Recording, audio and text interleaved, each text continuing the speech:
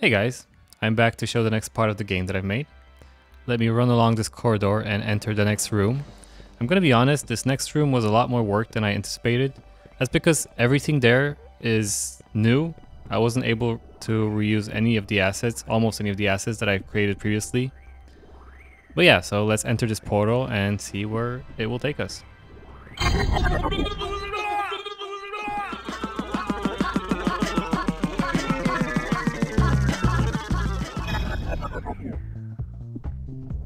Okay, I hope you enjoyed that little transition. I thought it'd be cool if instead of just teleporting you, you could kind of see what maybe traveling through those portals looked like or felt like.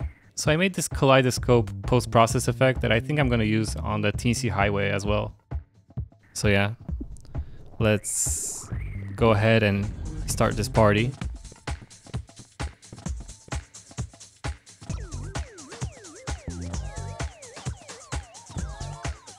Okay, let's run around the room and see what we can find. We have these teens dancing around over here.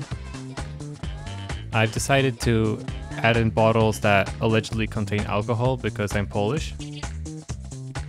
I even made the bottles be physics objects just for fun, just like a little detail.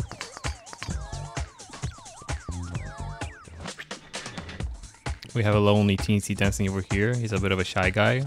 But aside from that, there are these different groups of teensies dancing here and over here.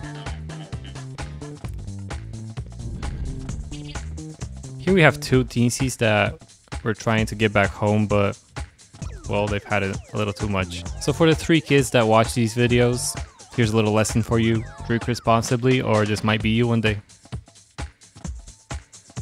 In the original game, there used to be this platform over here that helped you access a secret. I always found it a little awkward because like this whole room is so symmetrical and then this one pillar has this kind of sticking out platform from it. So I decided to make it where you had to use the throne to access the secret, because since it's already here, I feel like it integrates a little nicer into the level this way. So let's go check it out. And before we go into the secret over there, I want to show you what's over here. Got these 2 teensies that are arguing really hard about something. Kudos. Okay, let's check out the secret now.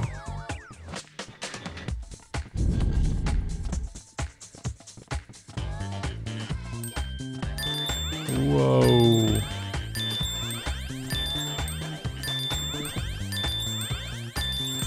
And back in the portal.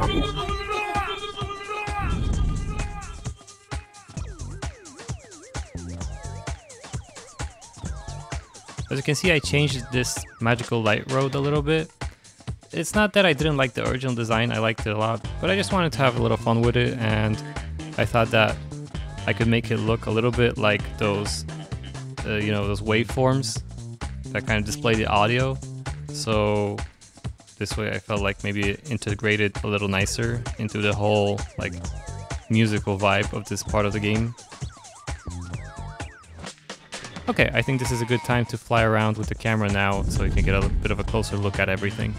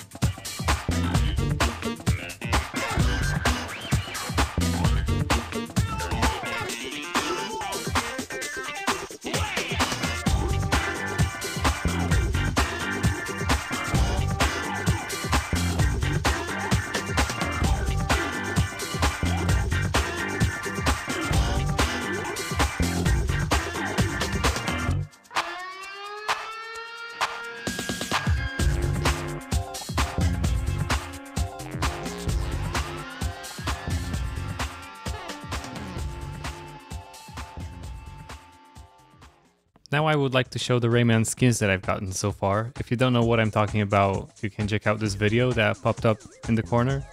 But TLDR, I'm taking skin submissions from the community. Anyway, I'm gonna show the skins in the order that they have been sent my way.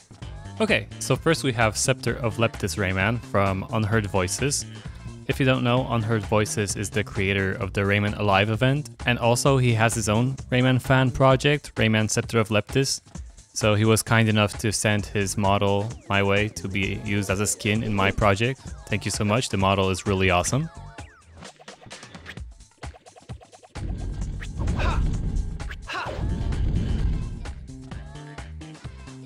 Then we have Rayman 1 Betilla from Malamort Model Maker. Also a very awesome model, thank you very much. It's a really cool idea.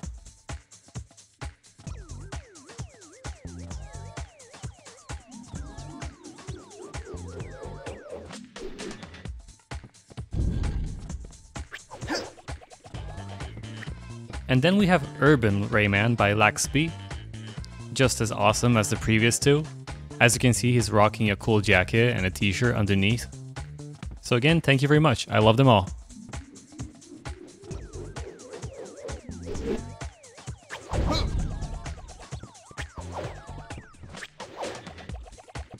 Alright, that's all I have for today.